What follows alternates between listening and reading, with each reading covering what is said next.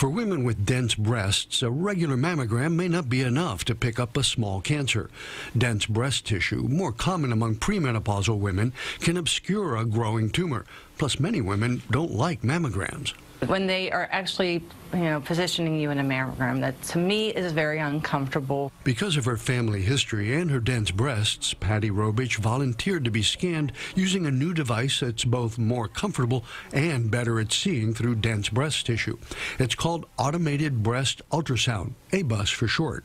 They have you put your arm up behind you, and they actually just place the plate differently. There's some pressure. They do put some pressure on. They ask you to identify where you feel most comfortable with the pressure. I personally would do this over the mammogram. The ultrasound transducer moves automatically within the plate that's pressed against the breast. Unlike a mammogram, you're lying flat for the 15-minute test. ABUS generates a 3D image of the breast all the way down to the chest wall, where sometimes cancers can hide. ABUS would be used in addition to a mammogram, and insurance coverage will depend on your carrier, but doctors say it's a valuable new tool. Are we picking up breast cancers earlier in these women with dense breasts? And the answer is yes.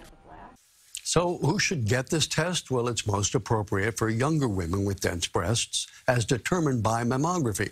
But as with all medical tests, it has to be tailored to the individual woman. So for now, it's not instead of, it's in addition to.